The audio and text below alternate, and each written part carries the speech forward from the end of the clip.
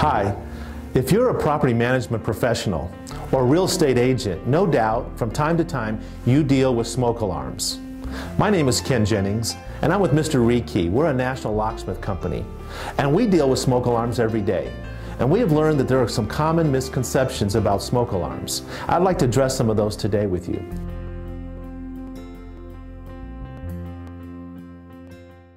First of all is, how do you properly test a smoke alarm?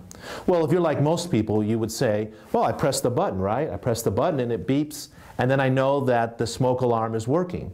But that would be incorrect. The truth of the matter is, the button, when activated, only tells you that the battery has more life. It does not tell you that the smoke alarm is in good working order. The only way to truly check a smoke alarm to make sure that it's working correctly is with smoke. I'd like to show how we do that.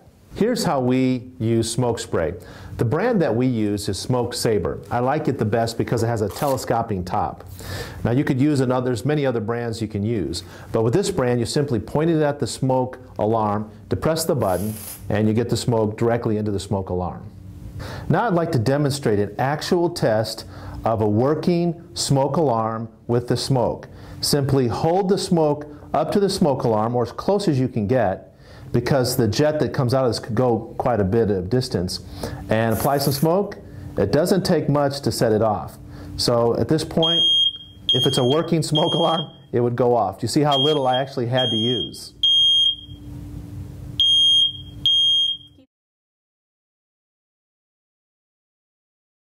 You might be asking yourself, how high up can I test a smoke alarm using the smoke spray?